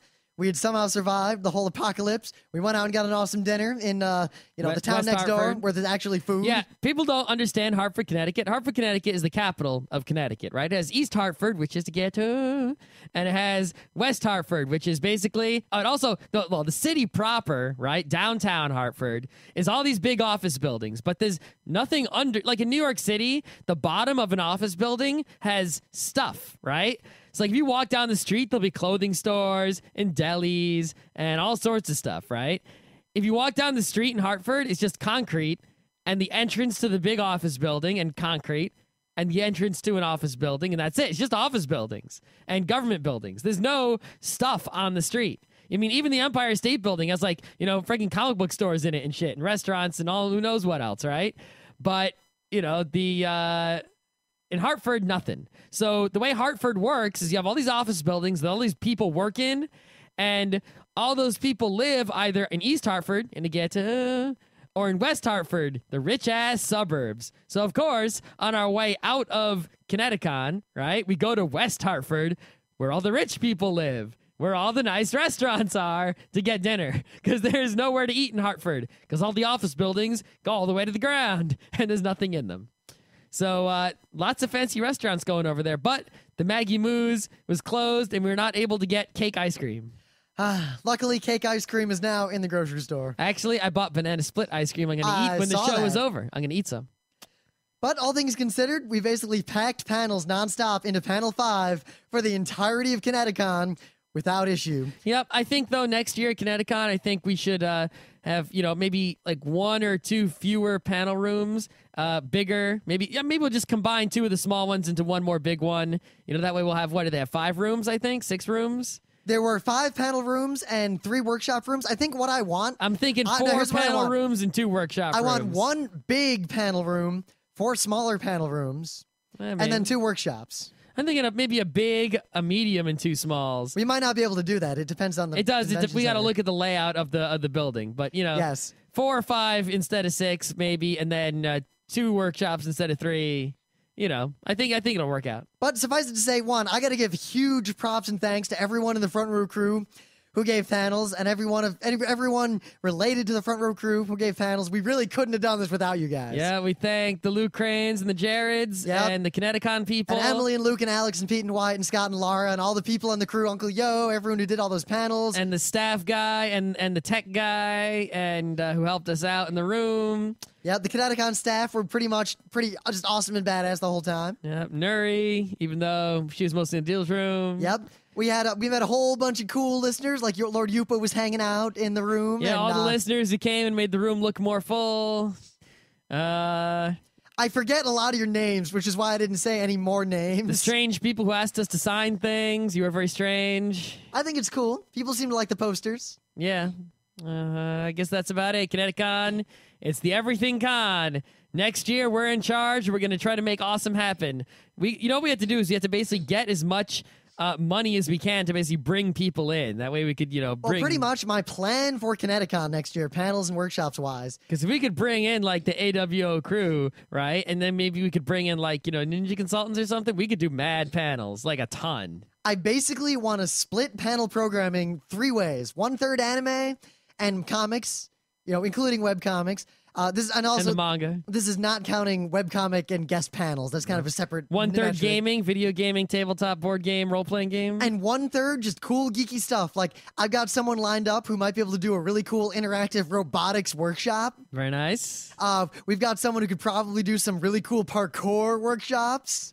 Parkour workshop. Yeah. You can't do that in the con, really. Well, you could do in the ballroom. You can do a parkour workshop of demonstration that's mostly a panel, and then just let people hurt sort themselves. Sort of like the kendo panel? Yeah, outside of the convention center, outside of Connecticon, with no relation to Connecticon whatsoever. Yeah. That's where they hurt themselves. Yeah, I mean, I think, we're going to schedule, we should schedule all sorts of, activities like that in the ballroom. And then, maybe we could have, one less panel room, that, a bigger panel room instead. That way. Well, belly dancing needs to be in the ballroom where there's stuff for it. And there were things scheduled in the ballroom, like Duck Duck Goose. Yep, but basically. I don't know why they had that there, but. We could schedule a kendo over there. We're going to schedule as much cool stuff as we can over there. And I know we can get away with a lot of this because people can already get away with, the Bafa tournament. Yep. So they can do the Bafa tournament, we can do kendo in the ballroom. We're going to sign whatever forms we need to sign to make all this awesome stuff happen, and Connecticon is going to be amazing next year. Yeah, that's something that Otakon doesn't do, right? Otakon is the rave, but basically during the day before the rave happens, that is basically autograph lineup area, right? They could run actual, panels there, any demonstration that requires anything physical, like a belly dancing or a para teaching or a kendo or a something. And they or they could just do PAX and have the one panel room that's kind of open and just have open panels in there. Yep. That's cool. All right, we've gone on long enough and we talked mostly about ourselves, but that's all we did at Connecticon. If you want a review of Connecticon, I'm sure there might have been someone else there who's going to podcast. I'm basically just, from now on, other convention reviews will be more like traditional ones, but from this day forth, Connecticon con reviews are going to be us talking about ourselves and about Connecticon and about the back end. That's it. We're never going to do anything at Connecticon ever again except run panels and programming and all that business. Yep.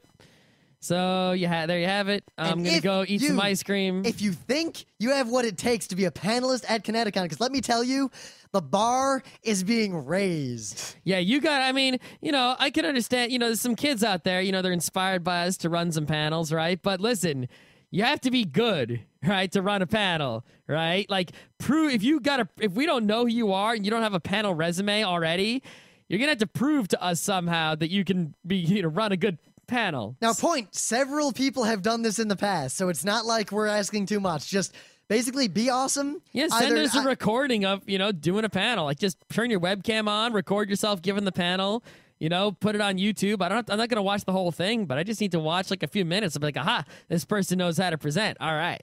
You know, or show me your panel resume. Show me, look, I've done panels at my Middle of Nowhere Con.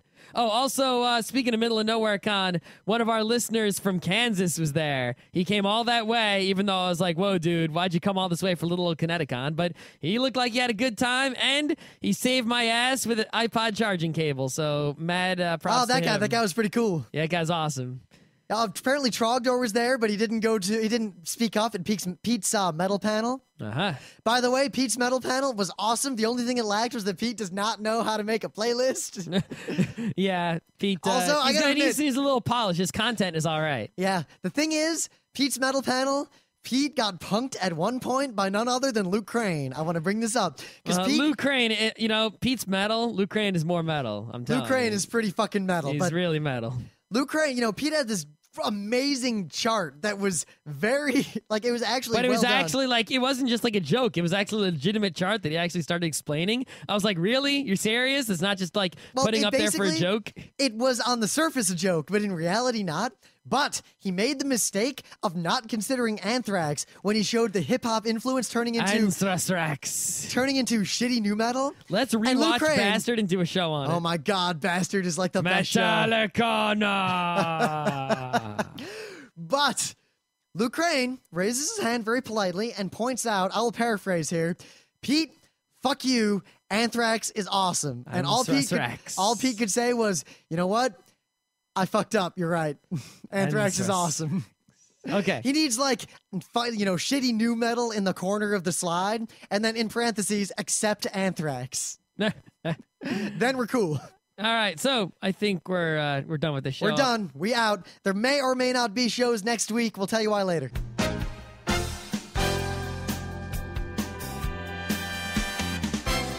This has been Geeknights with Rim and Scott. Special thanks to DJ Pretzel for the opening music. Be sure to visit our website at www.frontrowcrew.com, where you'll find show notes, links, our awesome forum, a link to our Frapper map, and links to all the RSS feeds. We say feeds plural because Geeknights airs 4 nights a week, covering 4 different brands of geekery. Mondays are science and technology. Tuesdays, we have video games, board games, and RPGs. Wednesdays are anime, manga, comic nights. And Thursdays are the catch-alls for various rants and tomfoolery. You can send us feedback by email to geeknights@frontrowcrew.com. Or you can send audio feedback via Audio. Just click the link that says Send Me an Audio on the right side of our website. If you like what you hear, you can catch the last 100 episodes in iTunes or in your favorite podcatcher. For the complete archives, visit the website, which has everything. Geeknights is distributed under a Creative Commons Attribution Non-Commercial Share-alike 2.5 license. This means you can do whatever you want with it as long as you give us credit, don't make money, and share it in kind. Geeknights is recorded live with no studio and no audience. But unlike those other late shows, it's actually recorded at night.